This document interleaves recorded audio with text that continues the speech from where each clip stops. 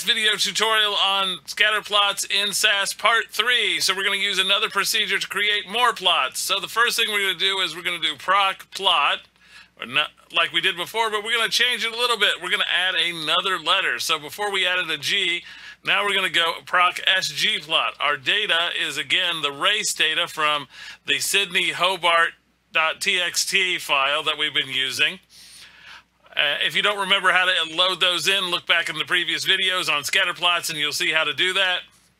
Okay, this is a little bit different. We don't actually use a plot statement here. We use the word scatter because we're interested in a scatter plot. And here we're going to actually specify what is the x variable. And the x variable in our case is, let me put it, x equals year. And our y variable is equal to time.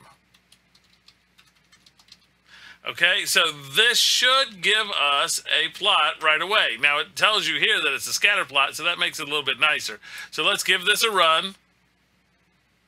Notice that we now have a different plot than we had before. Time is now along this axis a little more and along the bottom, and it circles. And if you stare at this long enough, you'll go, wait a minute, this looks pretty close to what was actually generated by R, and that does kind of look like what was generated by R if you've ever done this, or look at a previous video that does this. Okay, so we have this, and what we want to do is doctor it up just a little bit. So one of the things we might want to do is actually add a regression line to this, so we can change this picture just a little bit, but by no longer saying scatter, we actually want to use reg. So we're going to run a regression line through this. And here I'm going to add some information. Well, let's see what this does first before we add anything else. We can add titles just like before, but just by adding the word reg, we get a line that comes down through our data, which is quite useful because we did that in a previous video in R, but also you can see how the trend of the data goes. Okay, so let's add a little bit more to this. It's pretty easy to add confidence limits, so I'm going to do CLM. Okay.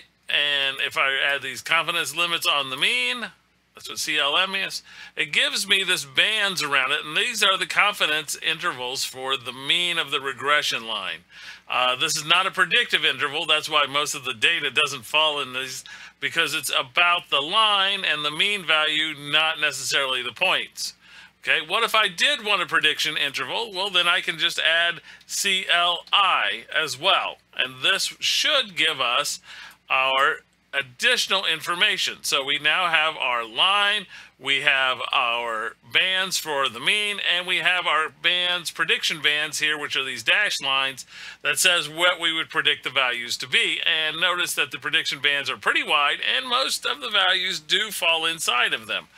All right, so now we've figured out how to doctor these up. You can change colors and everything, but right now I'm just trying to show you the different tools that SAS has available for generating scatter plots and adding lines to them. All right, so now we can move on to the next video.